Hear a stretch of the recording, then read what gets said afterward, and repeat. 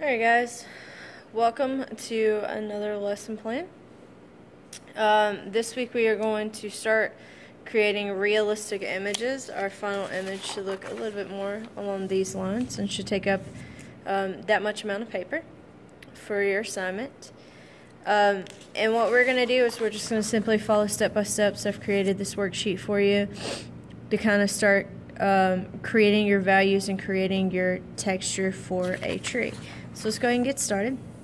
What I have is I have a blank sheet of paper, and following my steps, I'm going to start drawing really lightly and kind of carving out the tree. Now here's the deal. I don't expect everyone's tree to look exactly the same. If every tree looked exactly the same, we would have the most boring planet on our solar system. So what I'm doing is just going in here and getting the most basics down, kind of just drawing some guidelines here to get a tree.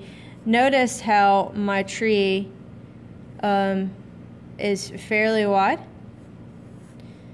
I'm going to go in here, and so I'm going to clean it up a little bit, make it a little bit smaller. Again, I'm drawing very lightly until I can get the size that I want it to be, the shape I really want it to be, and I'll go through and kind of clean up as is. The next step that this shows me is to create almost bubble clouds, kind of like we did in kindergarten. You know, we did those whole bubble clouds in the sky. We're creating those shapes in sections to kind of give us an outline of where our patches of leaves are going to be. Now again, this is just a simple outline. This is not something that I have to follow 120%. It's just basically a nice little guideline to go ahead and start creating a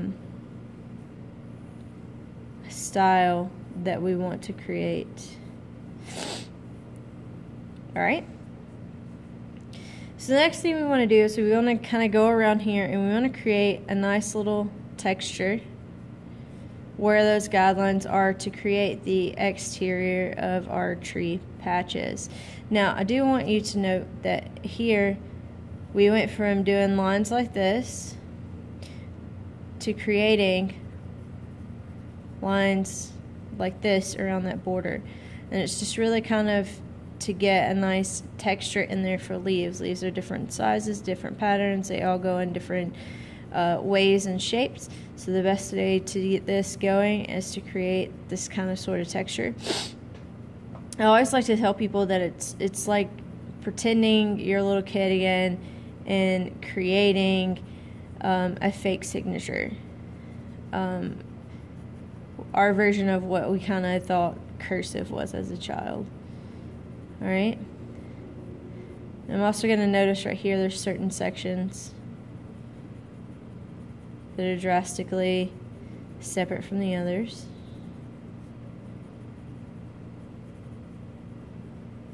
Go in, kind of create that nice little outline.